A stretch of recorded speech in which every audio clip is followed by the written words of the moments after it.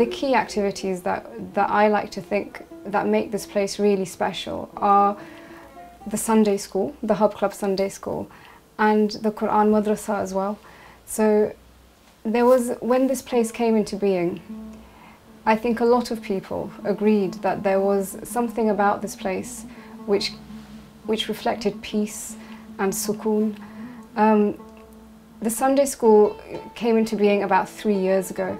We started with very few kids, but I had a vision for the school, and it was to make it something that was excellent and different from what was being delivered elsewhere, so that the kids came and had a buzz about being here, that they loved to be here, and they would go home wanting to come back the next week, that they would develop a love for their deen, and that they would understand that making the deen part of their lives is as important as excelling in their dunya.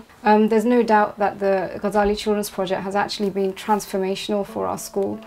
It's really helped the children have a deep and spiritual understanding of the key aspects of Islam. The really good thing that I think has come out of seeing the kids this year was to do some recap sessions on the work that they had already covered. And it was very easy to see how much they had learnt, and all of the aspects of the Ghazali Children's Project involving self-development and spiritual understanding was quite deep set in many children already. So when we were asking them to do activities or make posters or reflect about certain topics, such as the Barakah Blue video which they had watched during the lesson, they came out with answers straight away, and were able to make posters and illustrations about what they thought was most important from the video without much effort at all. And I think this is what we really want our children to take with them when they grow up. So we hope that the nuggets of information that they get from this school are things that they will take with them all their lives and then pass on to their children as time goes on.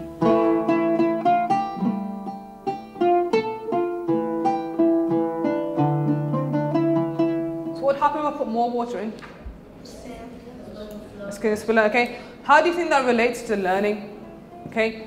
The likeness of a person who's arrogant and proud of his actions is like somebody who's like a rock, and on top of the rock is just a thin layer of soil or dust even. I'm having a bit of fun. I'm having lots of leisure. I'm playing games. Right, so I've filled my jar up with all those things. Now, but I still need to do the other things that are important in my life. Where's my salah and my hajj and my charity and my kindness and my fasting? Where's it going to fit? Practical, visual. I think the children, we found out last year that the children really love the practical side of it. I think they love the practical activities that we did with them, yeah. Especially the younger ones, and even the older ones actually. The older ones love it too. They quite like it, don't they? Absolutely love it. We go through the curriculum. We look at the activities, don't we? Because there's some very useful activities in there. Yes, and they always connect back to the Quran, which is useful for us as well, isn't it? We like the practical activities the best. We do like the practical activities, and sometimes if we find that they don't suit our class, then we will modify them. We'll change them, and we'll do little drawings, make little drawings to help each other understand what we're trying to say. And we write it with the view to upgrade it for the older children. Yes. And to bring it lower to the level of the younger children. Yes. And we've tried to have a format, starting with a story, a little bit of an activity, a little bit of the workbook if necessary, even if it's just referring to it for them to look at home, and then maybe ending with some dhikr, which is a really lovely way to just end with a bit more contemplation. We look at the curriculum, and we look at the chapters, and we read through the chapters, see what we think are the key elements. Yes. Look at the curriculum, and then we look at the curriculum. That's a regular slot, isn't it? Yes. We always try start and with read. the story. If we can't read all of it, we'll pick out the main points, and then we can use this Ghazali book, which is the workbook, and it connects, doesn't it? Also try and bring in as many personal stories as possible as well, yes, don't we? Yes. We try and tell a story about ourselves. Yeah, because then the children think it's not something abstract, it's something that, you know, you faced, I was angry, I did this, or I did this, or I saw this. Yes. Or my children did this. It's nice to make it personal. Yes. But the things that they remember are the things that they've they've drawn or seen. Yeah, I think. yeah, it's through experience. Yeah. When they get actual experience.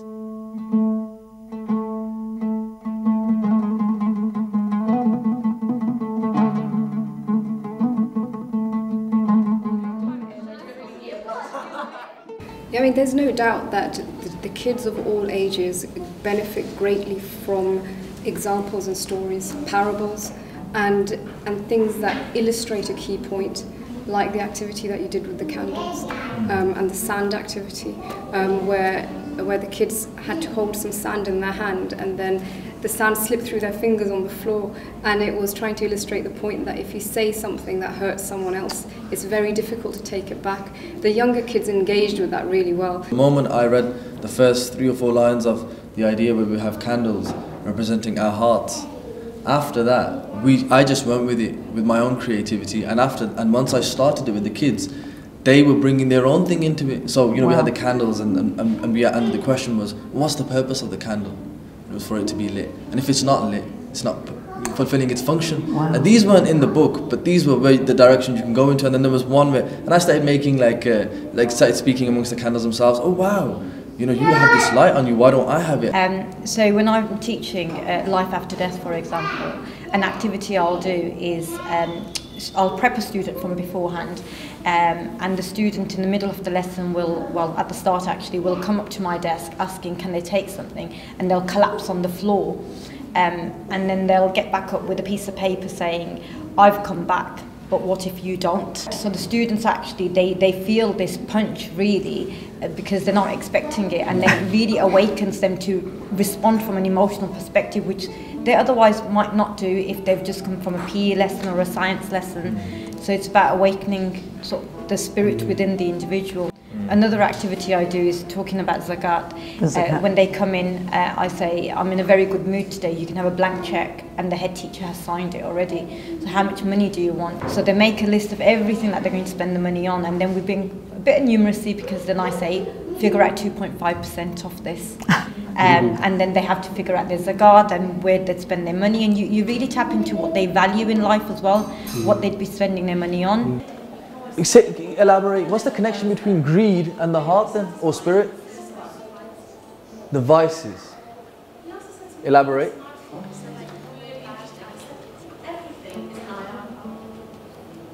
There you go. I mean, the bad character comes from a bad heart and a bad spiritual state. That's why they're connected. That's why what you said is the same as what Ustad said, is that it's spirituality class. Because you almost feel like in this class you're more in touch with your spirit. And you also said your inner self, because you are more your spirit, which is your inner self, aren't you? More than your outward self. And you know how less you know the significance of your outward self? Check this out. Your outward self is so insignificant. It's always changing. Your face changes throughout life. Is your face ever the same? If you looked at yourself in 10 years' time, you'd be like, whoa, that's what I look like. Right? And if you looked at yourself 10 years ago, you'd have said, that's what I look like. But your spirit, that's almost got like a different form. And she said that greed is linked to the heart, and that essentially these classes are about the heart. And that's why and the heart is linked to the spiritual self, and that's why we connect our experience in manners and in good character, how it links to spirituality, and that's why he called it the spirituality class. But it's them.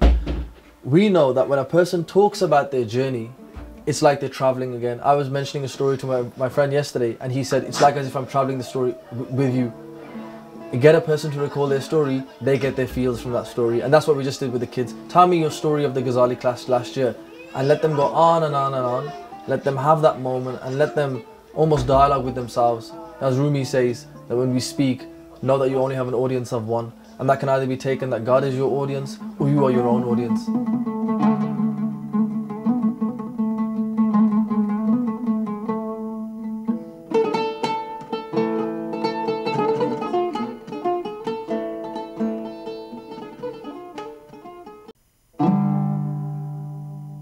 But the problem that I faced teaching them was mainly the fiqh side of it all, because as Ishaq will tell you as well, fiqh for myself as well growing up was quite boring.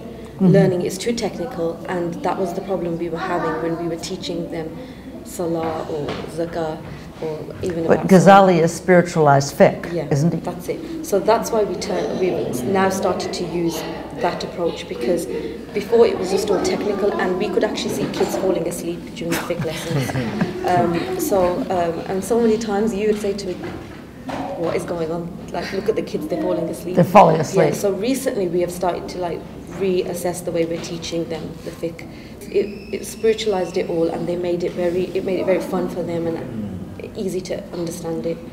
But the other problems that I think that with teaching that age range is that the Ghazali project is wonderful for the younger children, and we have had to adapt it a bit for the older children. The Ghazali project for me has been more of a character development course. When I describe it, it feels like it's a development of character, and it's an opportunity for youngsters to really take some of those key principles of Imam al-Ghazali from his teachings, and for us to translate those essential points that every human being should think about in a way that they can not just understand but also apply at the junior level.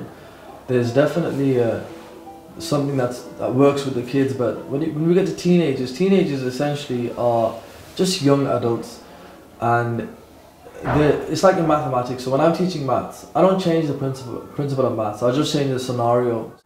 It's just make it relative. And so when we hear in the Ghazali book, I mean the superhero example that I gave was because the kids would relate to that.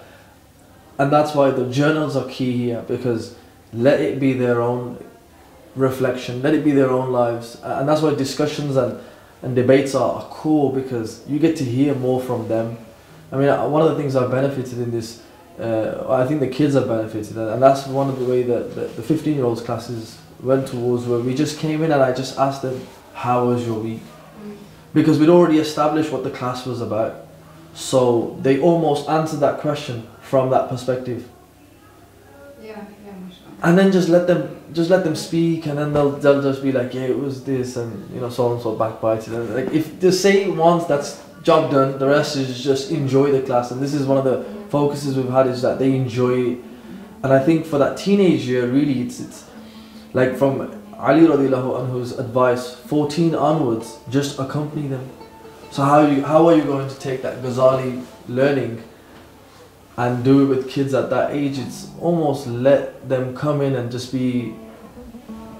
let them just go on that journey with you, and you just accompany them on that journey. Once I wasn't getting any sort of reaction from them at all.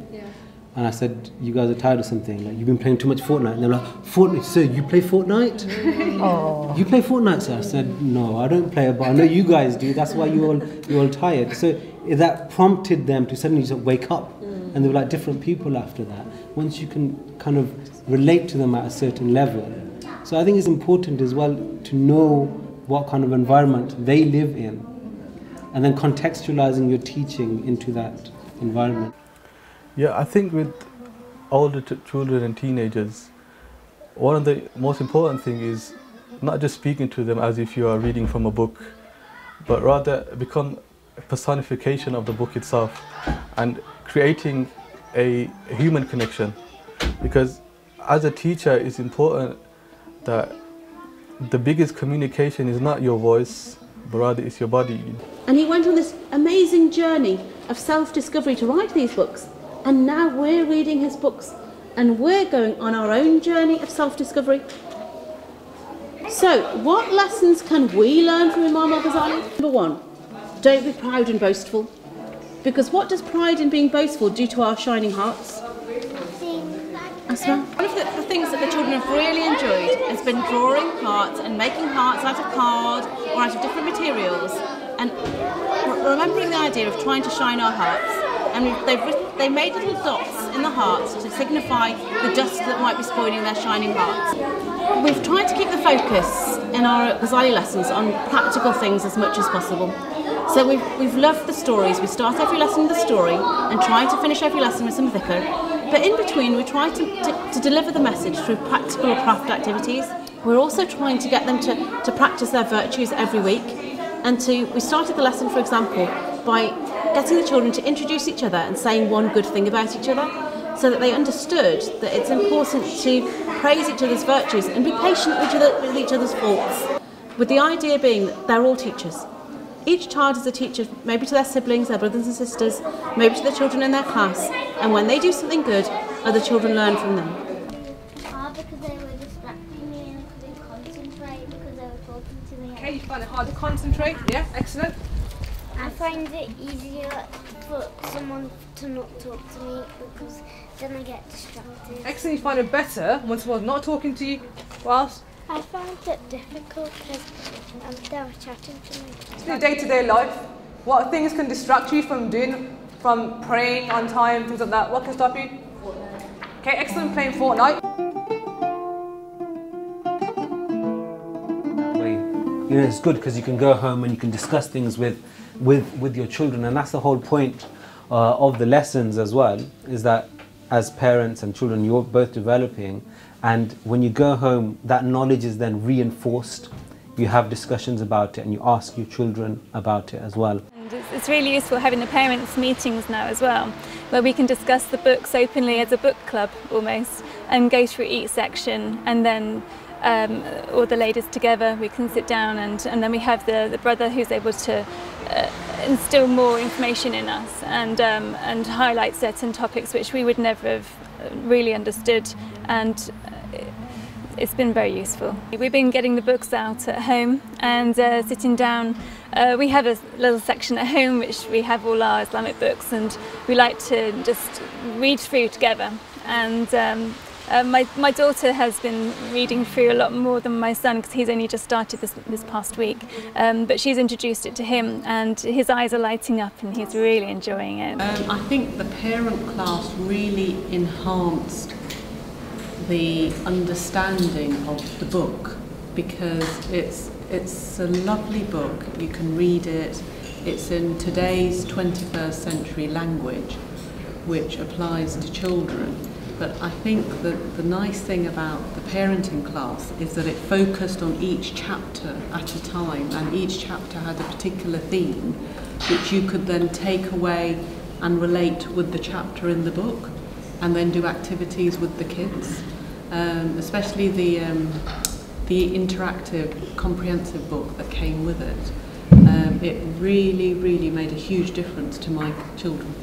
And it just so happens my best friend, who's visiting this week, I introduced the book to her yesterday, and she's read the first few chapters and she loves it. And I loved it. Ideas I got from the activities book were amazing. I was just like, oh, I could do this with my class, I could do this with like everyone. It doesn't need to be just for Islam, it can be for everybody. It's such a lovely book, it's got such lovely values.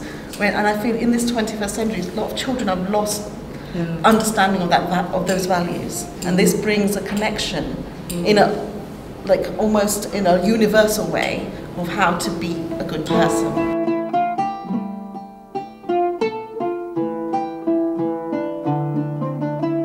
The basic answers to the most fundamental questions of life is where I came from, what am I doing here, and where he's going. And this is what Imam Ghazali came to teach, is that it's not just about your physical dimension, you also have a soul. And that soul also needs nourishment. And the soul is not nourished by food, by water, by physical needs, but the soul is nourished to the remembrance of Allah. And that is what I'm trying to bring the youngsters, you know, because the young children, the elder children, they are like a blank canvas.